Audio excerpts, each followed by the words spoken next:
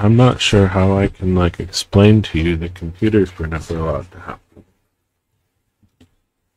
It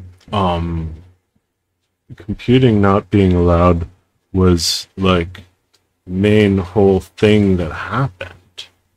Okay? I'll try to explain it to you, but like what am I explaining? I'm explaining to you your entire life that you lived through, and why am I explaining it to you? Computing is very general, which caused a problem as far as, you know, bad things are included. Things like encryption. Remember when encryption was illegal? Are you old enough to remember when it was simply illegal to encrypt? It's still, there's still various ways that they restrict and constrict you being able to like if you, they will come and talk to you if you have a program that actually like secures people's endpoints and allows them to encrypt between secure endpoints, aka going dark. They will come and talk to you about that, and I don't know if it's exactly illegal. They sort of work out a deal. I don't know what the pressure is exactly. Anyway, they haven't pressured. No agents have talked to me. Oh, Warrant Canary. Then I don't know. I don't know what pressure they put on you. But anyway, this doesn't encrypt anything. No worries. This doesn't even communicate between anywhere and doesn't encrypt anything. So that's how I'm escaping the constant control. But encryption's an example. Also copying files from one place to another, making it so that we made something called Napster. Or, it's not like it was a brilliant program. It's just, you can have any sort of program that lets you go into people's computers to download some files, to copy any files ever. And we decided that you're not allowed to copy files ever. And so then, now there are technically, sort of, theoretically, supposedly, places where you can upload programs. But I can't upload this program to there because this program has anything at all in it. Even this cute little 5x5 jive random colors. It has anything in it. Not like too much, but like stuff. Any stuff occurs in this program, making it so that you can't put it on GitHub or anywhere, and you can't distribute it on the web, and I can't just put it in my Napster, because we don't have the Napster.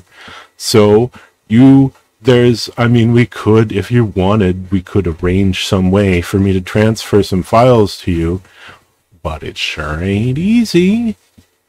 It is a situation where making a copy of an interesting or pretty thing, or anything with even like anything happening in it at all, any life or substance at all, is difficult. Like, we would have to like figure out a way, and it's not just naturally what happens, because the life and substance of this takes up gigabytes of space. So we don't allow transferring files. We don't allow things to happen. We didn't allow it to go to IPv6 because IPv6 makes it easy to multicast and would allow us to share files. And we're making it so we're using digital computing, supposedly, sort of digital computing, except it's an amazing sort of digital computing where they have taken away the thing where you can easily copy things from place to place, which is like the thing. That's the thing. That's what computers do. So that's amazing. that's just fantastic. This is just a cute little program at this point. I mean, it's what is it, a week old, a couple weeks old, and linear structure is, I mean, in general, U3 is older, and in general, evolve procs are older than U3, but linear structure is just a young program and just has a few things in it, like this thing where I can record myself humming for 17 seconds. I'm going to hum for 17 seconds. Ready? Let's try.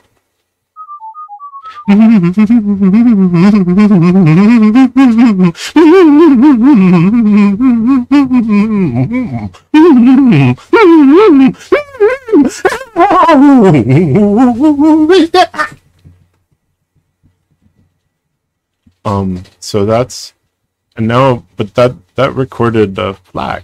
It didn't even record a WAV file. It recorded a nice, it recorded a nice efficient FLAC somewhere, I think.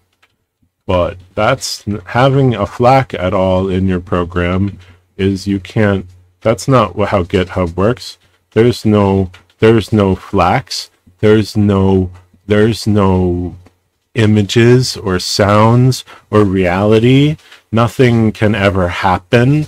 They want to be like, normal people don't know how to program. You do not know how to program. You can't put anything on GitHub because you don't know how to program. But of course you know how to program. You know how to make a program change from one way to another. For instance, this program, you just poke it anywhere. You go to the place where it makes the red pixels and you poke it, and then you change the program.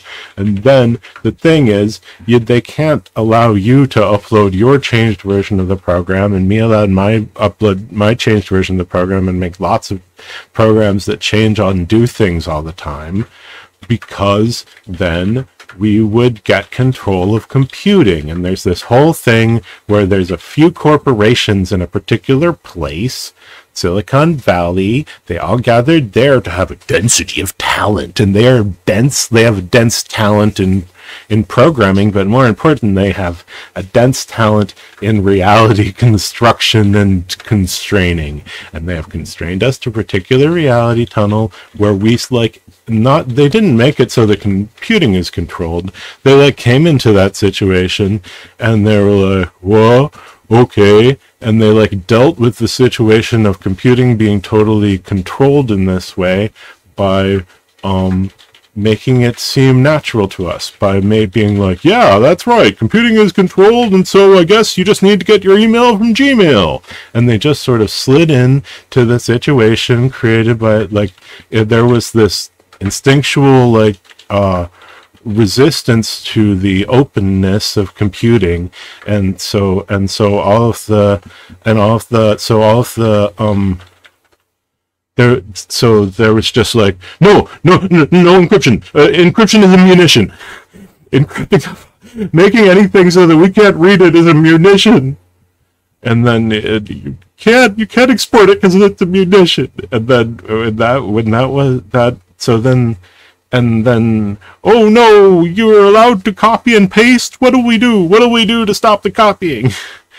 And they figured it out. They figured they felt this revulsion to the openness of computing, and they figured out how to tamp it down. And then these corporations just came down in the context of tamped down, completely controlled computing, and somehow made it feel natural to you. And it didn't work on me, so I don't know how that works. Why does it feel natural to you that none of your programs ever do anything? They have nothing in them. They are completely empty of substance, and you cannot, don't you ever notice that you can't download Taylor Swift programs? All of the programs are by these small community of people who have completely controlled it, and there are no Taylor Swift programs. I'm not a Taylor Swift fan, but I know that Taylor Swift fans exist, so I notice when there aren't any programs with pictures, there aren't any programs with sounds, there aren't any programs with things already happening in them. There are no programs that do anything cool. I notice that, and I don't know how it's hidden from you. Let me know what that's like or whatever. It sounds nice. Is it, did I figure it out? Is it regular garden variety denial is the trick? Is that what I should do to experience this blissful ignorance that you are experiencing? I can just turn off knowing and be like, yay, thanks for providing a website. The small number of people in Silicon Valley who control us now. Thank you for a website. And will I just, I mean, the problem is it's a leaky abstraction, that denial. Denial is, like all abstractions, is leaky. And there's feelings leaking through the denial.